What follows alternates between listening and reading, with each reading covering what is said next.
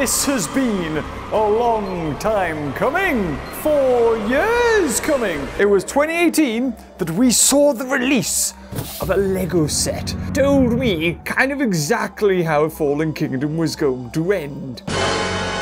Here we are at the precipice of Dominion. And are we about to see the same thing from Lego? Are they about to give away the ending to Jurassic World Dominion? There's only one way to find out, and that is to see a beautiful little someone. Ah! Here it is! And wow, does it show us quite a lot. I can't speak today. So, when Jurassic World Dominion was first shown, I was kind of curious as to what they could do for, you know, the big Lego set. Because there's always one really big one. In the first movie, it was the Lego set with Indominus Rex and the Breakout. In the second movie, you had Lockwood Manor, which was this huge thing and it had a little bit in the museum. It was quite interesting.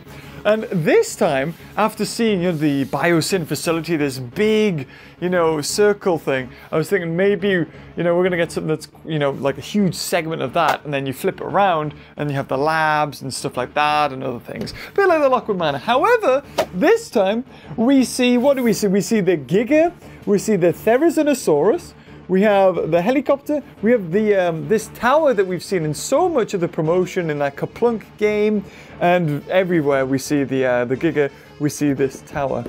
Isn't that right, Whitney?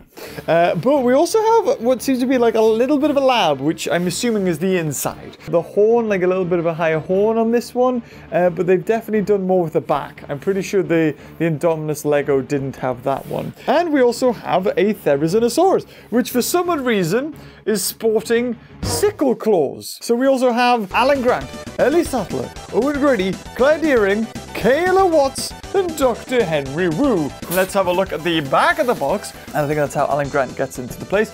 Owen Grady maybe tampering with a bit of the satellite communication. We got Dr. Henry Wu, you know, with his patented amber wall right there behind him. You got Sam Neill stealing some amber. Ellie Sattler, I thought that was a magnifying glass. And you've got other little action features that this does. So there you go, you've got Alan Grant nicking an egg. Eggs. Henry Wu looking at his amazing Giga. And then this, which tells a little bit of what's going to happen, which shows it being destroyed by the Giga. Fitted into the facility on the viewing platform. Now to start one of the most daunting things to do with Lego. As building it and taking it out of the box. But before we do, look, there's a cool little Giga. And every sort of Lego set that comes out with this has a different dinosaur there. And this one, of course, is the Giga, because I think this is the only one that comes with it, as well as, of course, Giga being in the top there. Obviously, promoting, you have to buy all of the Lego sets in order to collect all the dinosaurs, because that's what the kids want. And if you are anything like me and you know how much these sets go for in a couple of years' time, even just the Giga itself could go for like 100 quid. Just buying itself. It's ridiculous. Anyway, let's try and get out of the box, shall we? It doesn't seem like it's going to be too bad, because there's a lot I've made in the past. I made a lot of Lego sets, and this one definitely seems to be one of the quicker ones to make. There's a lot less going on with this one. However, I could be wrong. It's not so bad. Right, bag 1. Okay. Bag 5, and then the Thera, and then the Giga. Bag 3, bag 2, bag 4, bag 2 again. We got 2 2s. We got 2 2s. Bag 4 again, and bag 3. And as well as that, you've got one big handy dandy booklet with stickers and of course instructions to help you build the bucket. Get it away! That's where I'm sitting. Oi! Right, so obviously I can't do this by myself. We've enlisted Whitney to help me. Well, I can do it by myself, but it'll take twice as long if I did that. Oh my god, Giga's really big. Jesus, this is going to be interesting.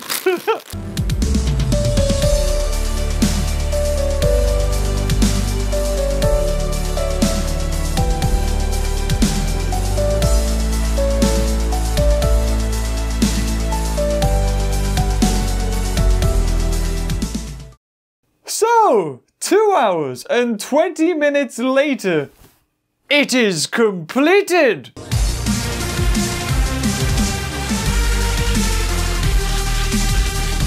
Why are we still here?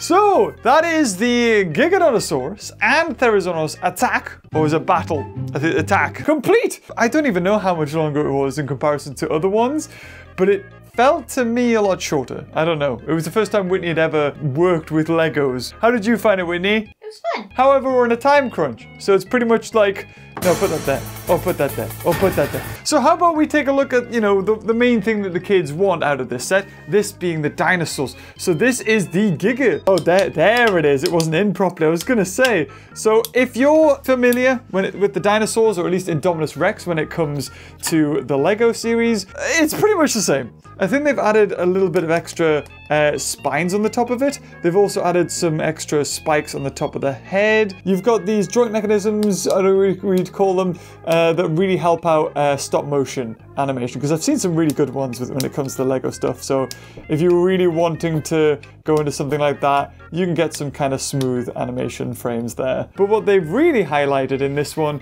is just the amount of scars that are running up its side, and basically all over. It is covered in these scars, especially when we look at the laboratory. It's sort of like battling. Camp Cretaceous Season 4, I think it was. You had dinosaurs fighting each other, and like some sort of control chip in the head to sort of, you know, with Season 5, I think it's pretty much, oh, you can control the dinosaur and make it fight for you sort of thing. And if we have a look in here, when it gets a lovely close-up of the laboratory, and I'll move the Giga out of the way there. There it is, beautiful. You can see the Giga and the Therizinosaurus like display sheets. So it kind of feels like he's pitting these two against each other. I don't know, I don't really know what the purpose would be apart from entertainment, if I'm gonna be honest. That was something that was in Camp Cretaceous Season 4, was this statistics and screens and health bars and all this jazz. You got a little bit of the eggs as well that opens up and closes, which is pretty cool. You've also got this like robotic arm that is supposed to, you know, work on the amber DNA or something like that. As well as this is pretty cool. So this is the outside of the facility, and you've got this camera here. It's facing the other way. I'll turn it around. There you go. So, oh, and it's full enough. There you go. You can easily, I forgot it doesn't go up and down. It's left and right. So that little camera is looking out to the entrance here. And you've got this little Jeep, which comes with an Allen Grant and a pickaxe, as well as a block of amber, which actually does have a mosquito printed on it that you didn't have to stick on yourself. And I think that would just sort of go in here. That's obviously where you've got like the little breakers. There's a whip here. It's like they're trying to train these dinosaurs or control the dinosaurs or whip them into shape. Then we've got this thing, the observation towery thingy-me-bobby. Probably one of the easiest ones to construct. What's kind of cool about this one is you've got these railings on the side that you could, of course, lower or bring up. And then at the front, this is where we have some action that's going to happen. You've got a thing that you pull out.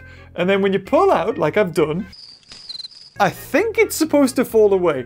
Now, I don't know whether I've obviously built it too well, I don't know. But you have to tap it a little bit so we can bring the Giga. Yeah, and it falls down. Eat the people inside, yum, yum, yum. So that's pretty decent. Actually, before we go off any further, this thing, yes. I was wondering, because it's got a helipad on the top, and of course we'll talk about the helicopter in a second, but it's got these little angled bits, and I was thinking to myself, why even bother having, you know, why not just make it flat? But actually, if you put the helicopter on top, it perfectly sits, and because it's got those, you know, edges that are higher, it can kind of sit in there comfortably. Now let's talk about the helicopter, yes! Where we've got Kayla, flying said helicopter. You've got the turbines here, as well as the little one on the back as well. It's really cool. Too many things in the way. So an interesting thing about this as well is these. So these really don't do much. I don't think they're supposed to be wings. And speaking of helicopters, we got one passing over us right now. Woo! So I think they're supposed to, you know, attach to it. I don't think there was any other way they could have made that work. But you've got these, I thought maybe you'd bit like the Masrani helicopter. You would have had, you know, be able to fit multiple people in. I think we've seen Alan Grant look out the side of this helicopter. But if you lift up, you can lift up from either side, I think. And then if you pull out here, you've got supplies. Don't exactly know what that is, but you've got some sort of, like a dart, you've got a light, and you've got a lever. I mean, we'll have a look at the characters. Let's get them all, because there are actually quite a few that come with this set. There he is, with a bit of grey beard. Of course, the classic blue top. No alternate head, unfortunately, for Alan Grant. But there he is, back again after so long.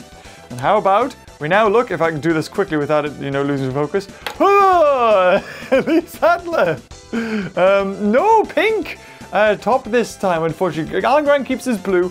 Ellie Sattler doesn't. She does have multiple heads, though, because you can kind of cover one of the heads with the hair.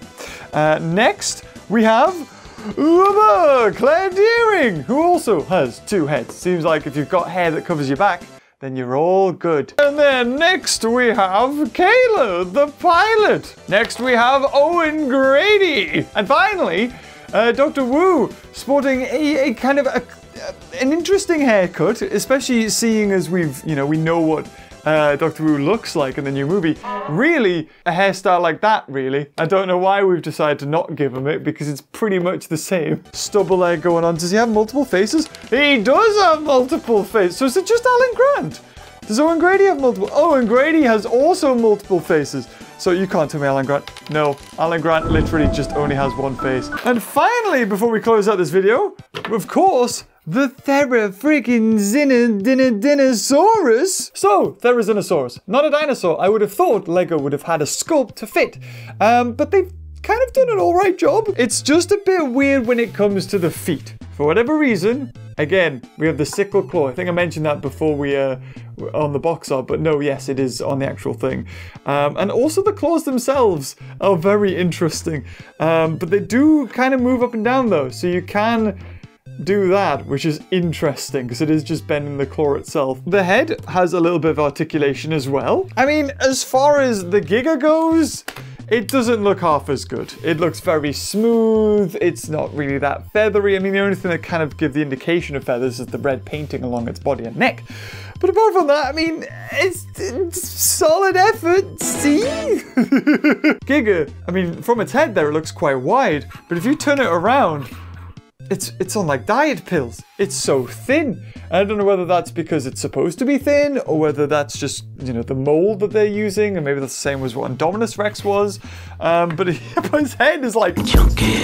Well, I think now we can kind of compare this set to its predecessors, that being the Indominus Rex breakout set, and then the Lockwood Manor breakout set as well. I was a real fan of the Indominus Rex breakout set, the 2015 one, because it was an enclosure, and it didn't matter, you know, if you didn't have Indominus Rex, you could put any dinosaur in there.